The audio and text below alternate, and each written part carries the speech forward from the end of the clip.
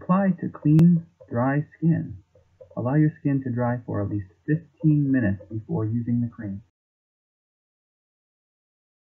It may help to keep the cream somewhere where you will remember to use it, such as near your toothbrush.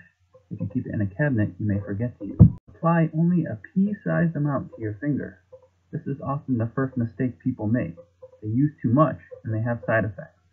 Medication is very potent and you don't need much of it. Dot the cream onto key points on the cheeks, forehead, nose, chin, and neck. The goal is to distribute the medication as evenly as possible over these areas. You can apply it to the lower eyelid areas and crow's feet areas, and in fact, it works very well here. But avoid getting it into your eyes. Gently massage the cream into your skin. People sometimes stop using Tretinoin cream because of the irritation and peeling that they get. It is important to know that this resolves with regular use, and there are things you can do to reduce the peeling and irritation. The first thing you can do is apply a facial moisturizer to the skin immediately after applying the Tretinoin cream. You can also apply moisturizer throughout the day if your skin is dry. You can also apply less Tretinoin each time, or you can apply it less frequently.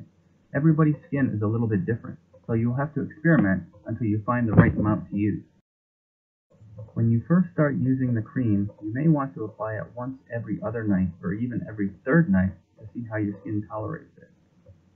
Then you can gradually work your way up to once a night. Another way to deal with the excessive peeling of the skin is by using a gentle exfoliating cloth. We recommend the exfolia cloth as it is very soft and gentle. You do not want to use anything that is too rough, as this can cause significant irritation of the skin. Always moisturize your skin after exfoliating.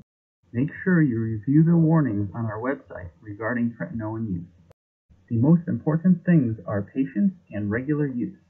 The results take months, but it is well worth it.